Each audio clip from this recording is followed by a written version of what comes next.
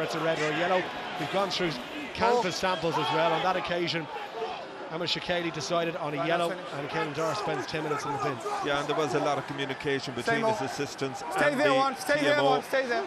Tell you what though, it's game on now, and Leicester are not taking a backward step.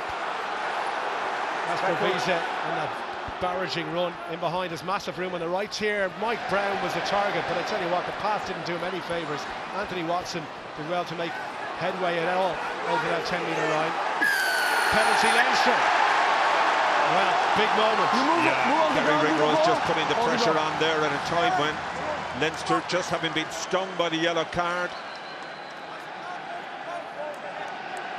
And if anything, I think the yellow card has woken up the huge Leinster crowd. I didn't see a whole lot of Leicester Tigers supporters, and they normally travel in big numbers. There's Watson, his great feat. He's such a quality player. Been destroyed with injury over the past 12 months. Yeah, and his departure from Bath wasn't exactly friendly terms either. He was expecting a new contract offer. It never came. The day before his contract was due to expire, he was told he wasn't getting one, and all of a sudden found himself without a club. So he says, would he forgive them? He said no, he's not forgiven. Well, I can see exactly where he's coming from. Now, chance here for Leinster. Driving ball inside the 22. Leicester struggling to contain it. It's gone down as a pile of red bodies who have to roll away here. Well, referee says that Leinster carried it in and they didn't use it. I'd question that, Donald. Yeah, I'd like to just see it a little bit closer here. It depends on... Blue on the ground, unplayable, held up. Blue on the ground. Yep. If Leicester got their hands in on the maul early enough, Ross Maloney has been solid out of touch all night. Good drive. They need to get that ball back to Dan Sheehan. Ball is exposed there. We can't see the Leicester hands around it, but to be fair to Matthew Kelly, he's in the right place. Time is off. Time is off. Time is off. Time is off. So another attention for injury. Scott Penny just taking a knee on the ground. Yeah, and just going back to the tackle again on Jasper Visa, he's so direct that really you have to try and get two hits on him. That's exactly what Leinster were doing. Scott Penny came in low. Doris did come in high, and you know, when you're as tall as he is, you are in that kind of dangerous position. Yeah, obviously part of that Springbok back row, Donald, with Peter Steph Dutoy and Kia Khaleesi as well. This guy, he's earned his place in that South African pack. Yeah, he certainly has, and he wasn't rated really in South Africa. They left him go, but off to Leicester Tigers. His performances there brought him to the attention of Felix Jones, who looks after the South African players based in Europe. He was the one who recommended they should look at him again. And you know, Dwayne Vermeulen is 36 years of age now. He does look as if he's gone that little bit beyond the international stage, even though I wouldn't be surprised if Rassie Erasmus still brings him to the World Cup. Yeah. Bind! Set!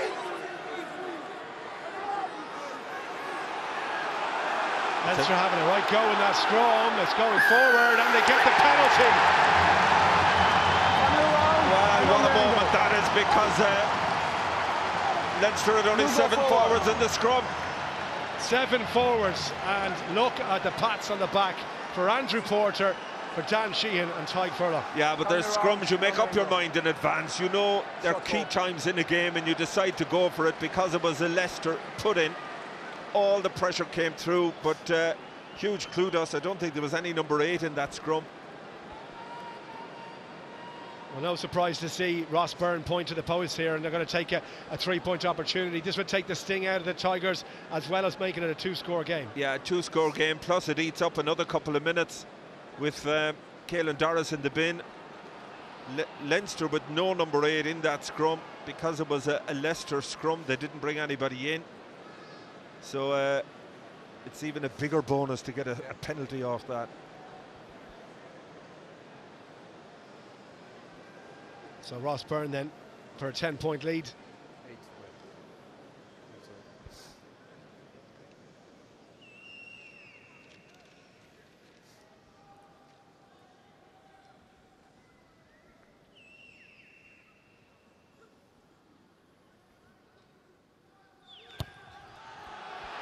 Well, his teammates tell us all the time he's the calmest man in those big pressure moments, and that one wasn't. Well, he's 4 out of 4 from the boot. A huge, a significant kick, given that Caelan Doris had just received that yellow card, and that's why Leinster are a champion team. When it's put up to them, immediately they strike back. That scrum, you just can't get away from how big that was. Huge moment in the game, and now a 2-score game. Caelan Doris still in the sin bin. The ball there for Jamison Gibson Park. Brown under pressure. Tackle from O'Brien. What a game he's had, Jimmy O'Brien. Yeah, he's been really good as well tonight. Remember, he was in the centre last week, on the wing tonight. And that versatility, I'm sure Andy Farrell will have that in the notebook in terms of a World Cup squad. High ball from Jack Van Poort, please. Has that gone out of the full? It has. And the Tigers now, this is where they need calm heads. This is where they need their experienced players to say, all right, let's resettle and get back to the job. And bear in mind their captain is off the field. Not sure who has the captain's armband at the moment, but if you're talking about experience, there's one of the most experienced in the game. What's that? Injury? It's Hanro Liebenberg who's captain. Donald just... Okay, time is up, blood. We got a blood. Time is up. Well, he is a leader by example. Played Super Rugby with the Bulls. He started 22 games for Leicester this season. Yeah, Doctor, are you okay to phenomenal shift. Okay. It's Caelan Doris. I'm sure he's quite relieved that he gets the chance to come back on the field in a couple of minutes. Yeah, as you say, you know, time is off. given for them. Dan Cole getting ready to come in, so too Tom West, 2 new props for Leicester.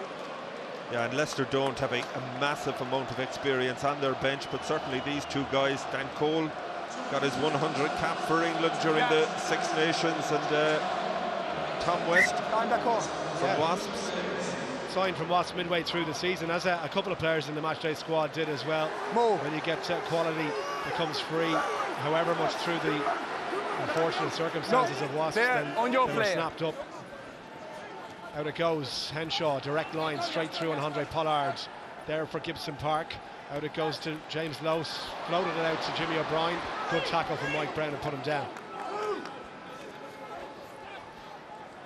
Sheehan back with his scrum half. Osborne flat to Porter, needs a bit of help here. He just hit the ground. Referee says tackle's called, and they're switching it to the middle. Hugo Keenan. Byrne again. Henshaw. Ringrose. Gary Ringrose. James Lowe inside him. He needs Gibson Park. Jamison Gibson Park gets his 24th Leinster try, and what a time to do that. Well, I just spoke about what champion teams do, and remember, Leinster are the ones down to 14 men, but they just have gone through the gears, just seamless passing out the back here, and again, super offload from Jimmy O'Brien. Gary Ringrose, what a game he's having, just attracts so much attention. A brilliant support line on the inside from Jamison Gibson Park. Look at Ringrose scanning inside, outside, picks the best option, and Gibson Park scored under the post against Ulster last week. Nearly under the post here. What a response by Leinster. 25 points to 10. It'll be 27 points to 10 when this one goes over. And Donald, who would have thought a yellow card? Leinster have won that period by 10 points to 0. Yeah, but it was almost a shot to them. They knew they had to rise their game, and even physically in that period. But Gary Ringrose balling, 2 hands, keeping his options open. Jimmy O'Brien giving him support on the outside, Gibson Park on the inside, and that's Leinster at their best. Well, James Lowe, I think, in the act of celebrating the try, Donald, has managed to injure his leg and he's going off, so I presume it's Kieran Frawley who's going to come in his place. It is Frawley who's off the bench and onto the pitch, but James Lowe, you'd hope that's not a hamstring pull or something like that. Yeah, James Lowe is vital to Leinster, and you know, you're only looking, there's a lot of rugby coming up, a lot of knockout rugby. And Toulouse potentially in 3 weeks' time. They have to get past the Sharks, of course, and that won't be a formality, as Munster fans will tell you. Yeah, but I think Munster made Sharks look better than they are. I'd expect Toulouse to win that one, and if that transpires, what a semi-final with them back here in a couple of weeks' time. On the linesman, please, on the linesman. Look, you can just see the response from James Lowe. He's definitely after pulling something. Do you know what? It's okay, it's okay. When Gibson Park went in, he jumped and pumped his fist to the crowd. He might have just pulled something doing that, which would be so unfortunate.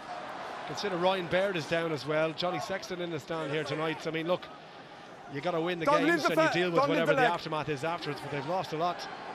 They have, and Van der Fleer out as well. But that's why squads win trophies.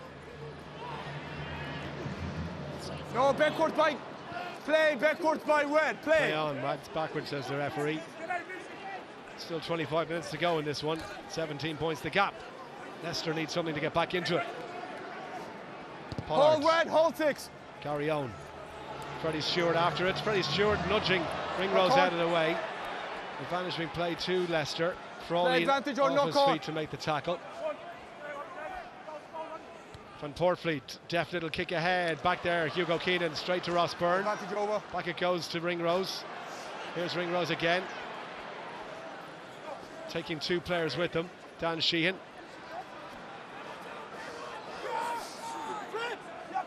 Leicester trying to compete on the ground for it. Here's Porter.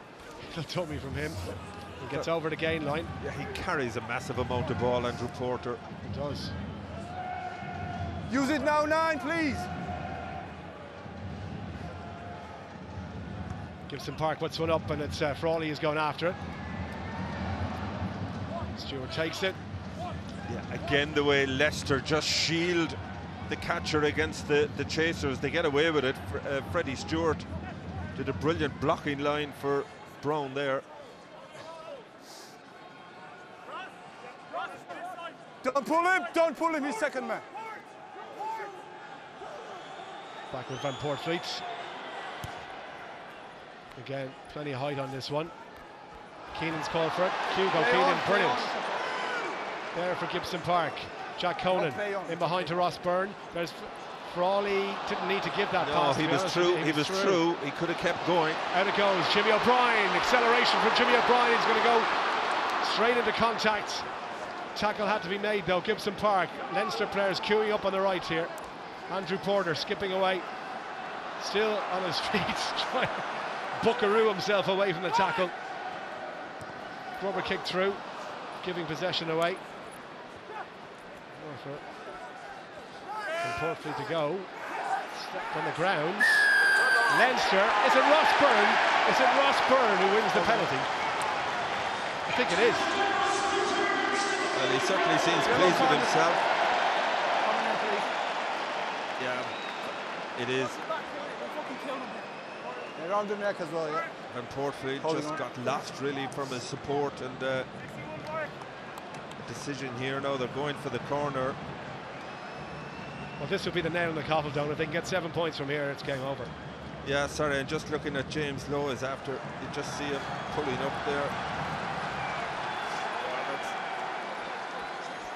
On you, please, thanks. He's not happy looking back on that. You can see the, well, look, it's more his calf, and calves, yeah, they can take a long time.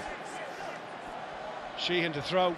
Hasn't been a perfect line out from Leinster in this game so far, after 14 for 14 from Dan Sheehan against Ulster last weekend. Yeah, but Leicester compete ferociously in the air. They do. This time Conan at the front. Advantage being played to Leinster. Numbers against the Tigers, almost at the line. Surely from here. They're going to be so hard to stop. It's a penalty try. It's a penalty try, and surely that Dolan is the winning of this match. Yeah, 24 points of a margin now, and I think somebody's going to get a yellow card here as well.